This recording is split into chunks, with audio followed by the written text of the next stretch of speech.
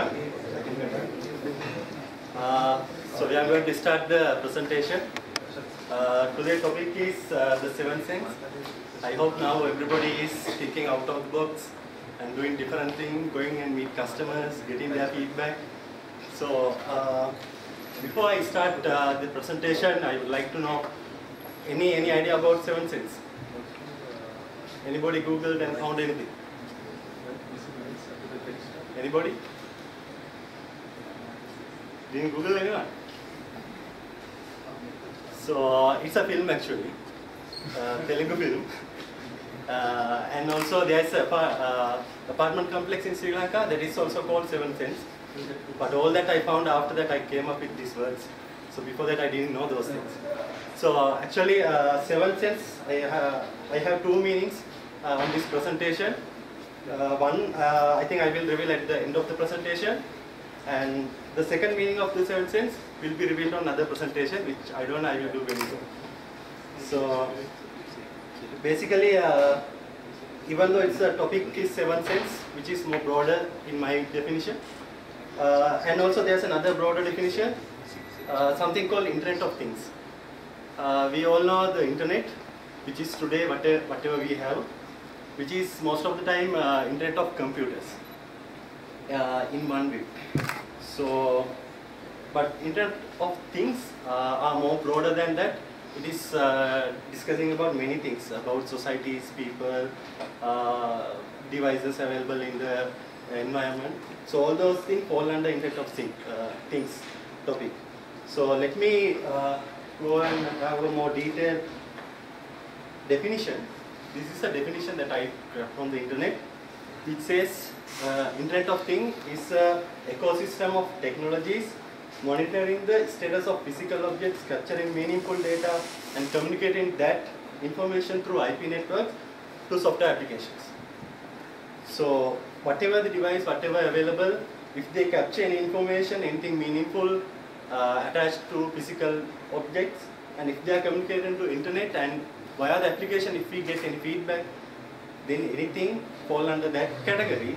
This comes under Internet of Things. So with this definition, at least can somebody speak and tell me whether you understand anything, and can I have some examples on this? Internet of Things other than computers. Any other example for Internet of Things? So this is Friday evening. I don't want to have this more than 30 minutes. So, and also this is not a presentation. I hope it will be a discussion. So any understanding other than computer, laptop, mobile, those whatever fall under computer, anything else? These beacons? Yeah. Things like cameras. Yes. Anything else? Tsunami alarm system. Tsunami like beacons. Beacon For the tsunami alert systems. satellite images. Sorry? Satellite images. Satellite images. What else? Any device that we are getting information. Yeah. It could be information in a microprocessor in a car. Yeah. That's submitting information to a cloud service that gets processed somewhere. We are like a patient who's having a chip. Yeah. Or even a phone, right? Other than those. Security systems and stuff. Yeah. Other than the beacon, that's I think something that we know in recent times. Anything else that we know other than those devices and things? Anyone else know like some applications somebody has developed and they are using in the day-to-day life? That is fall under this category. Beacon is, the PayPal beacon is one example. Similar things. Monitoring systems? Yeah. RFID. Anything something big. Sorry? Nike has a wristwatch. Yes. Captures your daily activities and sends it from. And this Samsung S5, which comes with heartbeat monitor. So I have few examples. Before going to that one, these are some of the other definitions. Actually, if you look at the Internet of Things, this is somewhere like even the word coins at around 1999, and different big players like Cisco, Cisco, and IBM, that sort of big players, as well as everyone in the world now looking on these technologies. Internet of Things, it's nothing new, like the web, it is similar to the web, so but it is having some more broader definition. So Cisco says, it's not Internet of Things, it's Internet of everything. Whatever available in the world, it is Internet of everything. And it is the latest wave of the Internet. Connect all the physical objects that is can be connected to the Internet with lesser battery life, lesser connectivity, comfort, efficiency. With all those limitations, they are trying to connect everything to the Internet. Few examples as we discussed, those are the smart devices, and actually like when we talk about Internet of Things, people are like dreaming about things. We saw like Dirk comes in here and dreaming about switching off light and leaving the places. So those kind of smart applications, and even some smarter things like if somebody eats something, we send the chip out with the food. So when they leave, we know what they ate. So we do the automatic calculation. So those sorts of innovations over there. So those also fall under this category. So there is no limit to the imaginations as Dirk did. And there were some other people who also did the same. Star Trek is one example, started from a long time back. They were looking at a world where like Star Trek computer, has anybody seen the Star Trek computer? You can speak to that one, that will respond, you can touch the things, you can view the like physical objects. Those are the Star Trek computer, whatever the technologies they came. And Google also want to do that one. So Google also has developed some Star Trek computer. Through Chrome. We'll announce some interesting upgrades to their search technology here. Basically, it's doing more stuff with natural language and can actually anticipate what you're going to ask based on your history and the question you just asked. So if you say, where's the Golden Gate Bridge? And it'll show you, and then it'll say, well, how far is it from here? And it'll know exactly what you're talking about. Now, that's sort of the basic level of this technology, and they can actually take it into some pretty cool places. How tall do you have to be to ride the Giant Dipper? You must be at least 4 feet 3 inches tall to ride Giant Dipper. This is sort of taking it to the next level. Correct. Taking the next level, and a lot of things that are really cool are some pronouns that are going to be, we can show you here. So it's pretty smart. Okay, Google. Who is Barack Obama? According to Wikipedia, Barack Hussein Obama II is the 44th and current President of the United States, the first African American to hold the office. Okay, Google. Okay, Google. How tall is he? Barack Obama is 6 feet 1 inch tall. Okay, Google. Who is his wife? Barack Obama's spouse is Michelle Obama since 1992. Is the idea to basically have this available across platform, Google mobile, laptop, wherever. So it'll be available on mobile and then available in Chrome with laptops and desktops. Chrome, not just Chrome OS, but if you have running the Chrome browser. Correct, and Linux too as well, and a couple others. Who is Pete Cashmore? According to Wikipedia, Pete Cashmore is the CEO and founder of the popular blog Mashable, a Technorati top 10 blog worldwide. Okay, Google. Where was he born? Pete Cashmore was born in Scotland. Okay, Google. How old is he? It was interesting with our queries about our CEO that, depending on which questions we asked exactly, sort of your results may vary. Where was he born? And it's just giving me a list of results. Didn't understand the context. But it's very interesting that depending on the context and of your search and exactly how you word it and what order the questions go in, it can give you different results. It'll take time for it to all function as it should, but natural language and voice recognition is a very complex system. And what about people with accents, different languages? In Britain, will it be all right, Google? All right, Google. So we're working on a lot of internationalization of all of these features as well. So be on the lookout for those type of launches. Is it only US well, it's actually not even US now, the new stuff in Chrome. Yeah, the new stuff right now hasn't been launched yet, but it will be very soon, but it's US only. Okay, cool, and then just over time it'll Over spread. time, very, very soon time. So as far as when it comes to the mobile piece of it. That, my friends, is the power of the new search experience that we are building at Google. And it will change how you and I experience this beautiful journey.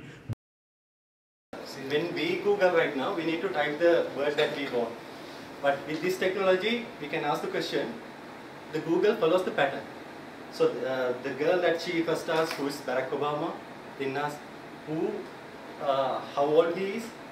So then Google knows, like the first question was Obama and the next question is related to Obama. So he go back and search the history and find that that's the Obama age they're asking. So gave the Obama age. And when asked wife, again it knows it's Obama's wife, so it's give some answer. So this is something closer that we have. This is I think 2013 Google I/O presentation.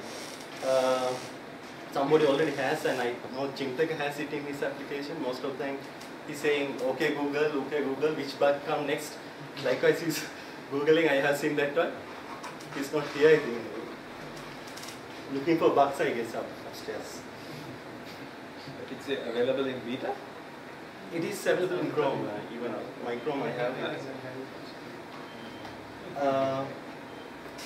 That's where Google, and we know like all the scientists, Google is taking them there. Whoever available in the world, how much they want, they pay it and take to Google. Not on the people, Google even bought the Nest. So they, actually Nest came with a thermostat. Thermostat is the one control the AC. So in the home device in our country, we have only ACs, but in other countries they have heaters and combinations are there. So people normally use thermostat in US to control like for Monday evening, since nobody is there, it's going to off. Friday night, if nobody is going there, it's going to off. Likewise, they're going to program it. And there are some complex thermostats available, but they have found that 90% of those thermostats don't use, because they are either complex or people does not know how to use that one. So because of that, Nest came with their thermostat that's able to learn from whatever the configuration that we do. We can configure that within 1 week. So then it will follow the pattern and try to understand how we want. Some of the features are there similar to that one. But here's... Okay, most people don't really think about their thermostat. But here's an eye-opening fact. The thermostat on your wall controls half your energy bill. A lot of that energy is wasted, usually when the heat or AC stays on after you've left the house. Programmable thermostats were supposed to help, but there's a hitch. They're incredibly complicated. According to one study, 90% of people don't program them properly. And they all lost the EPA's Energy Star rating in 2009. But what if a thermostat could program itself around your life, not the other way around? The Nest Learning Thermostat does. Nest learns when you change the temperature. So treat it like a normal thermostat. Turn it up when you're cold and down when you're hot. Nest will remember your temperature adjustments and use an array of sensors, sophisticated algorithms, and the processing power of a computer to help it learn. We call it Nest Sense. After a few days, you'll be adjusting Nest less. Within a week, it will put all it's learned into a schedule for your home. Nest will begin noticing when you're gone and will turn on auto away to avoid heating or cooling an empty house. To make the biggest impact on your energy bill, teach Nest good energy-saving habits in the first week. Remember to turn the temperature down at night and when you leave the house. You can control Nest from anywhere using your laptop, smartphone, or tablet. Soon, you won't have to remember. Nest will do it for you. And as Nest learns from you, you can learn from Nest. The Nest Leaf will guide you to more energy savings. Changing the temperature just 1 degree can reduce your energy use by up to 5%. Check your energy history to see how much you saved. you'll see if your temperature changes, the weather, or auto away saved you the most.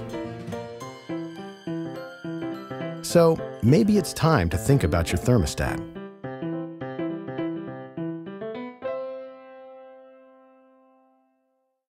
Actually, Apple turned down the Nest motto, I think, but Google went and bought the Nest.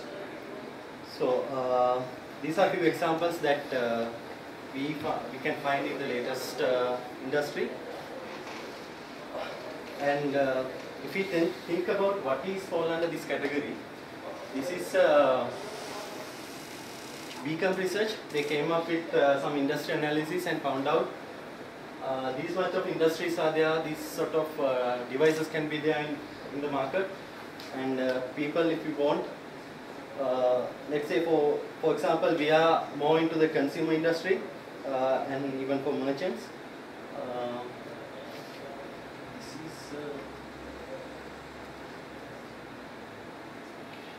This is small scale up version. So here we can find the consumer and home industry. People are looking for some applications like infrastructure application, awareness, safety, convenience, and environment control. So the sensors that we can find out these informations are digital cameras, power system, blah blah blah. Everything is listed down there. So you can see there are thousands of sensors already we have. All these already available, like cameras and all those already available sensors. So if we can get those informations to internet, it will be huge information, because currently all the information human are feeding to the system most of the time, other than some of the application generated data. These data will flood the internet. So today whatever the infrastructure available will not be enough.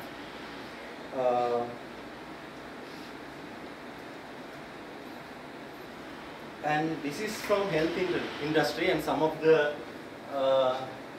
sensors already we have, like glasses, lens, collars, tongue, heart rate monitoring, underwearables, I don't know, shirts available, clothes, things are there. And even like they are thinking like the chair is a communicator that know, like if I sit there, then everybody knows like I am on that seat. The sensor is there, and if you can detect that it is me, so then everyone know where I am seated. So nobody need to look in on my seat there, the dedicated place. Everyone know whether I am playing TT or in the office or not.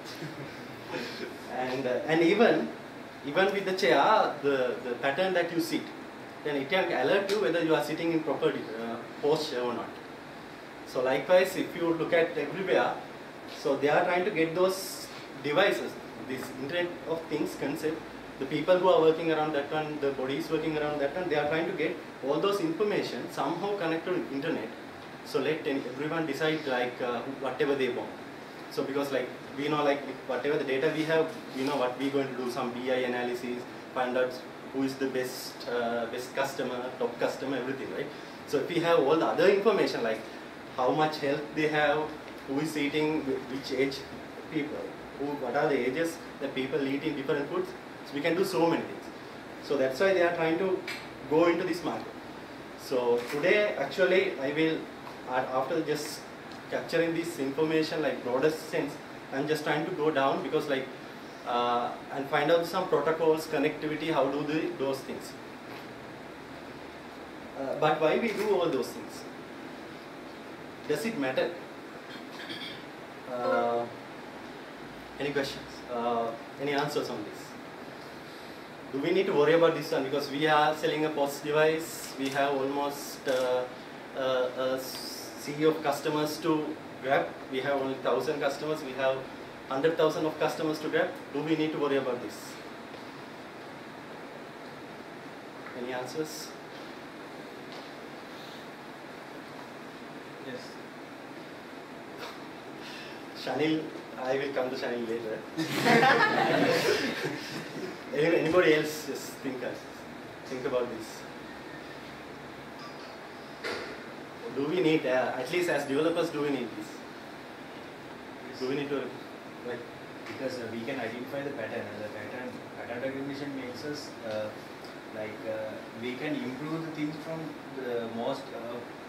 We can improve for the most demanded things, and when we identify the pattern, we can identify the like inside. If we get example, we can identify which customers what are the food that we have ordered mostly like us. Okay, I will answer my own question. We know the art graduates and science graduate difference, right? So, in my understanding, if you don't follow this, in coming future, we will, whoever, whatever doing software development will become art graduates who are out there today, and you will not be a science graduate that is available today. So, I have some proof on that. This is from forward thinking. Your next refrigerator may know more about your diet than your doctor. How many objects do you have that are connected to the internet? About a decade ago, you probably would have said 1 or maybe 2 if you were an early adopter of smartphone technology. But today, I've got a work computer, I've got a personal computer, I've got a tablet, I've got a smartphone, I've got a video game console, I've got a media player, I've got a smart TV, I even have a smart refrigerator. Now, extend this trend outward, and what do we get? Well, it's estimated by 2020 there will be 50 billion objects connected to the internet. Now that's billion with a B. It's also estimated by the US Census Bureau that there will be 7.6 billion people alive at that time. So that means that for every person there will be 6.6 objects connected to the internet. We're talking about a world blanketed with billions of sensors. These sensors are taking information from real physical objects that are in the world and uploading it to the internet. It's a world where your environment transforms as you walk through it, because technology that you may not even be aware of is monitoring your every move. It's a world that's constantly changing all around us due to these sensors and the internet, and we call it the Internet of Things. Let's stroll into the living room of the future. Now, immediately, this room identifies you and taps into a cloud-based profile of preferences like climate control, music, lighting, and decor. Had a long day at work? The room knows, based on the calendar app on your phone and biosensors that detect the stress via blood pressure and heart rate. So it turns off the rockabilly surf guitar you usually listen to and switches to a more soothing classical music. From environmental sensors outside and maybe even worn within your clothing itself, it knows it was snowing earlier, so the climate control begins to crank up the heat in anticipation as you walk through the door. Now, on the software side, we're talking about algorithms that are so sophisticated, they may be able to predict what you want before you know you even wanted it. So when you walk to the refrigerator, it tells you not only what's in there, it tells you what you can make with the stuff you already have. And it's already telling you what's inside and what's the perfect meal based upon your mood, your activity level, and maybe even, well, your weight loss plan for some of us. As for how many objects could be connected to the internet, well, consider this. The latest version of Internet Protocol, IPv6, creates more potential addresses than there are atoms on the surface of the Earth. So we're going to live in a world completely filled with sensors, with data, reacting to us, changing every moment dependent upon our needs. I'm no longer going to be asking you, hey, what's your favorite color? What's your favorite music? I'm going to ask you, what's your reality like? I know what mine is when I walk into my house, how the world reacts to me, but how does it react to you? This is more than philosophy. It's more than technology. It is altering reality as we know it. And it's all regulated by the Internet of Things. Okay, just one thing from that video, like with the IPv6, we are going to get IP addresses. That is more than when we count the atoms in the world, whole Earth. So what they are telling is like whoever having IP will get whole IPv4 range when we have the IPv6. But we don't like the transition is not that fast. You know, some telco grades like, so lot of players like moving their applications to IPv6, but still not many other players. Because of that, because of the backward compatibility, some of the time, like because like people are more comfortable with IPv4, they don't want to change to IPv6. That is why we need IPv6 and those things we can discuss later. But Shanil, if you want, why we need this tools and we need to be more aware about the Internet of Things. You can. What do you want to say? Like You said like the previous answer, but why? What he said was true because all devices are getting connected now. So I don't know when you saw this recently, all Tesla cars are going to have Wi-Fi in the car by standard, right? So that means there's GPS, internet, 3G device in every Tesla car. So imagine what you can do there, right? You can watch movies, you can do internet, you can do a lot more. And soon every car will have wireless standard inside the car. We have diagnostics, the car details, everything will be transmitted.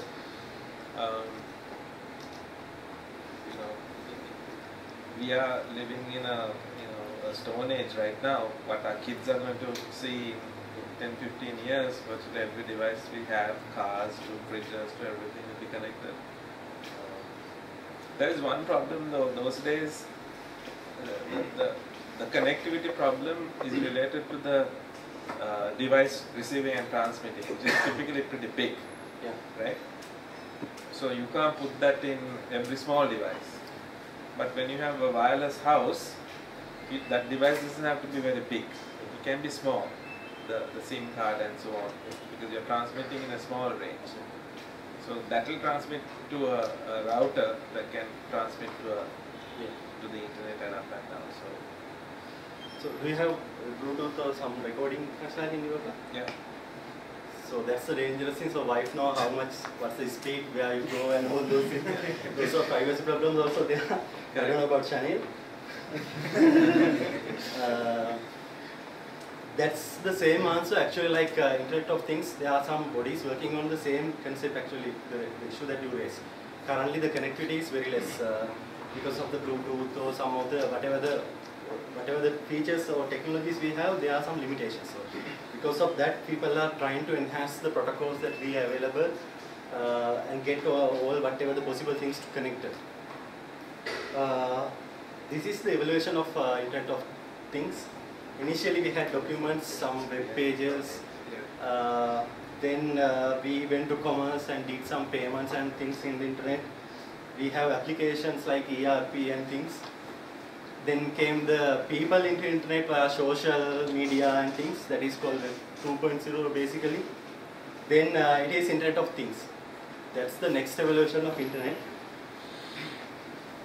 So this is another description about evaluation. Initially we had index, everything. So we try to use index and identify where are other things like directories. Then we try to take the world into online, give the internet everywhere and try to get, that is where we are at Sri Lanka. And then we try to take the control of internet, like we just say like do these things like autopilot and all those. We are just trying to take the just control and let the others do, like robotic and all. Then we are just trying to let the things to talk each other. So sensors can discuss another sensor and decide like this is what's happening. Actually the autopilot is something similar to that one. Then the next thing is letting them become intelligent. So that's the next step actually, the evaluation that we are looking at. Facebook is trying to create an autonomous computer that can think itself and feel. So that will be the next stage actually that we are going to get. When we look at the Internet of Things, there are many things. We need hardware like sensors, actuators, processors, storage, because like when everything connected, infrastructure matters. And then we need the software like Google had, NLP, natural language processors, voice recognizing, and some other applications on top of these applications, these whatever the available hardware and information. And more importantly, today's issue is the network and communication. Even the chair is there, we don't know how to power that one, how to give power to every chair, and then get the sensors activated, how let them communicate, wireless, how is strong in our office. So likewise, the connectivity is key. So that's the current stage actually the Internet of Things are. Not only the physical connection, but even the human connection. If you look at the evaluation, it's the fourth stage actually we get actually people involved, social media comes. But when it comes to Internet of Things, it's in the first place it should be the people. And there will be machine-to-machine communication, physical communication, people-to-machine and machine-to-people. Those sort of complex communication scenarios also will be there. So this is the protocol actually currently. This is one protocol available to communicate those informations. We have Ethernet on this side. This is normal our TCP/IP stack, and that is the IP Smart Object Protocol suite. We have IPv4, V6, TCP/IP, HTTP. Those are the protocols that we are familiar today. But when it comes to Internet of Things, we can't use those things. I will explain some of the things later.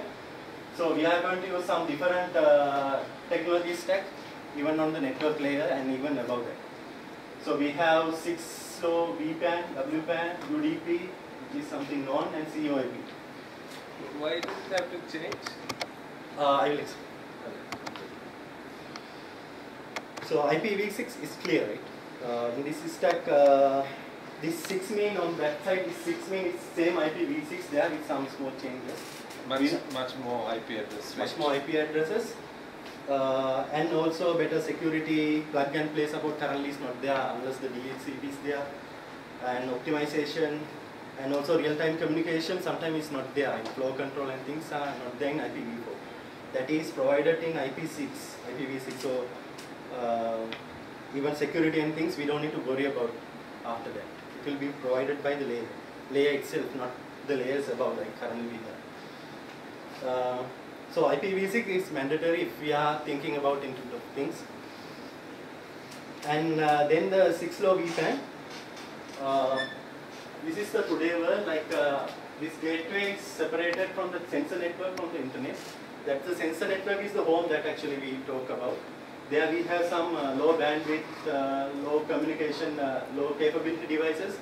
But this side, when it comes to internet, we know PCs, mobile devices and things, they can use TCP, whatever the available protocol today. So low VPAN is the protocol. Low PAN is the protocol that comes in the sensor network in the first place. It is the low power wireless personal area network. It's a personal area network, not a WAN or anything. It's not even LAN, it's a personal area network protocol. This is used for the smallest devices that is available, or even low power devices, and even limited processing capabilities. We know, like if we take a chair, it doesn't have any processing power or anything, does not have even power. Sometimes if we take some small chips, like the one that we ate when we have the food, that time we ate a sensor, maybe RFID or something, but that does not have any processing power, or maybe not live for longer. So this protocol is going to address those things, because if we go to IPv6, it has larger address space. It's 128-bit large space, and the devices need much power to process that one. Because of that, they're going to switch to this one. And also there is a restriction on IPv6, at least that is a packet should be at least 1280 bytes. That is too much to process on IP on small devices. Because of that, they are going to, this new protocol going to introduce a minimum limit of 127 bytes. And address resolution, they're going to change from 1 to 8, not even 32, even a device, PAN can decide whether it's 16-bit or 8-bit or anything. So this protocol is going to resolve that one. Because when we talk about 1 to 8, it's again difficult to process for a small device. And flexibility, because of those things, we can't use IPv6. In a PAN, we'll have to use the low PAN, 6-low PAN. And UDP is not used here because the devices are not going to always connected, because sensors may come and go offline. So we can't guarantee the reliability. But most of the time we need the communication, proper communication. Because of that, UDP use, it's the same UDP protocol. Some have developed RUDP, some of the enhancement also there for the UDP protocol. That's, I don't think I need to explain much. Then is the most important layer. This is the application layer. If you look at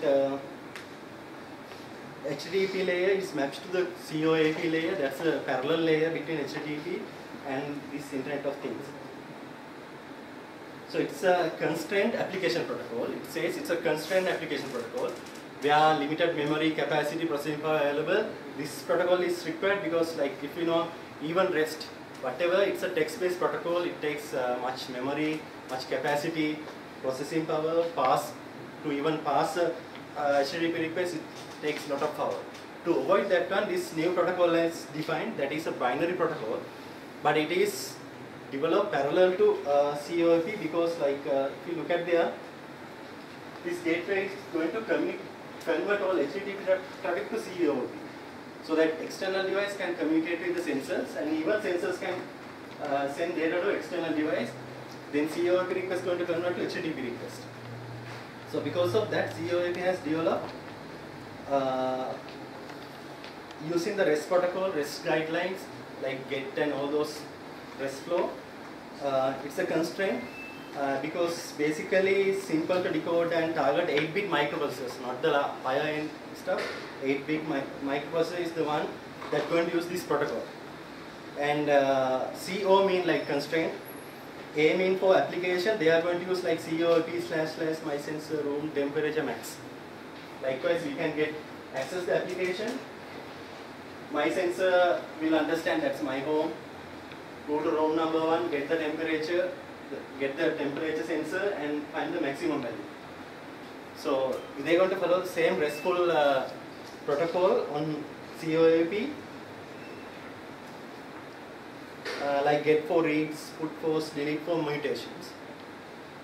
And P4, they will protocols, basically the protocol that I mentioned earlier, like UDP, VPAN6, and those are the protocols that are going to be used along with this COAP protocols.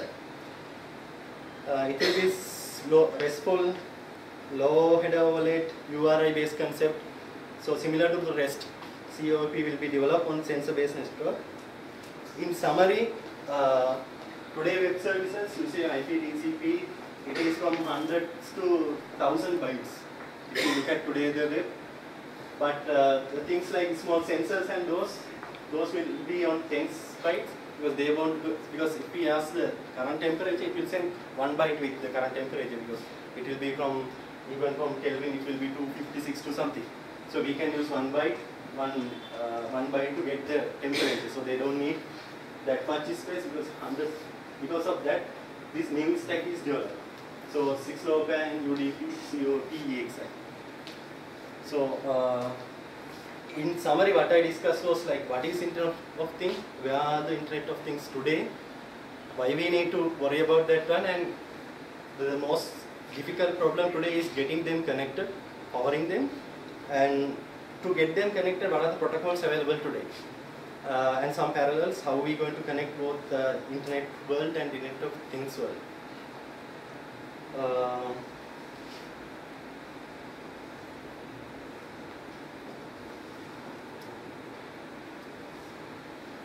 Next question is smart posts now. So if you Google smart post, there is a company that sell post devices that is called smart post, but that's not what I'm meaning here. So normal application, if something we call an application smart application, if it can grab data and communicate it to central servers or something. So smart, normally like whatever the process that Dirk dreaming, that's a smart post. So are we going to get it? Anybody ready to go there and grab it? Actually 7 sense, why I call it 7 sense, we have 5 sensors, you know, like those 5 sensors. We have 6 sense, right? Anybody know 6 sense? 6 sense is intuition. Yes. Everybody know intuition what is, right? Sorry, I didn't know. Somebody knows, so I assume. No, like normally like we feel like that's the right thing to do sometimes. That's intuition, that's the 6th sense, that is feel to our mind. 7th sense, that is these devices going to get information and suggest that what we need to do next. It's not the way that we are going to sit is going to define, like they say, hey, you are sitting in the wrong posture, change your posture to this one. And if I sit for 1 hour, it will say, hey, you have sit for more than 1 hour, go and have a TT and something. So that's why I call it 6th sense, so sorry, 7th sense. That is going beyond human limitation, and it will be like code to us. Like it will tell like this is the opportunity to market, go to the market, likewise. That's why I call it 7 cents. That's one meaning, and there's another meaning for the 7 cents.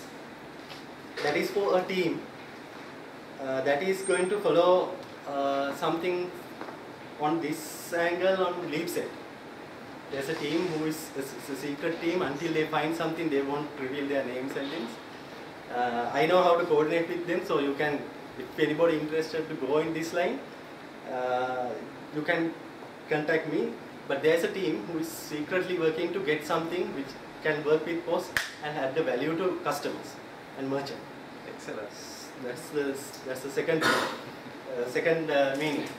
So if anybody interested to learn about these things, and if you have any idea like this can be connected to our post and can enhance the customer feeling, merchant feeling, or even if we can get more comfortable with this, anybody can contact me, and we can do something interesting. So that's it on today's presentation. Any questions? We can take them. Can we get the devices? Some of the devices available. Gateway is a router, right? Yeah. The routers, the BP6 protocol, wireless. Those devices. are still on software level. We don't need the hardware. In software level, we can configure those things. Even these, all the protocols we mentioned, currently at software level. They don't have gone and defined at the application level. Even Raspberry Pi, they still on the level of internet, not on this side. Okay. So they must be having these small devices, sensors, all that in beta on these protocols? Not yet. I didn't find it.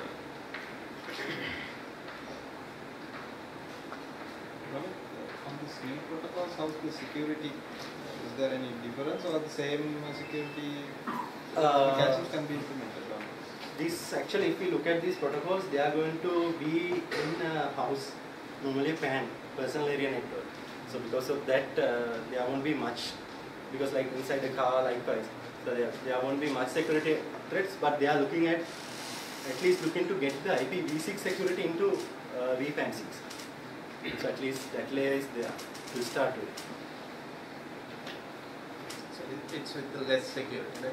Because of the maybe. Still these are under development. Some of the parallel network stacks also there. Some other people, some proprietary protocols also there.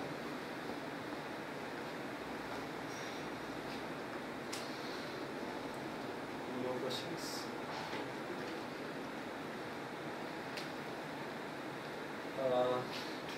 If that's the case, that's it. And I hope that 7 Cents team will bring something to us. Thank you.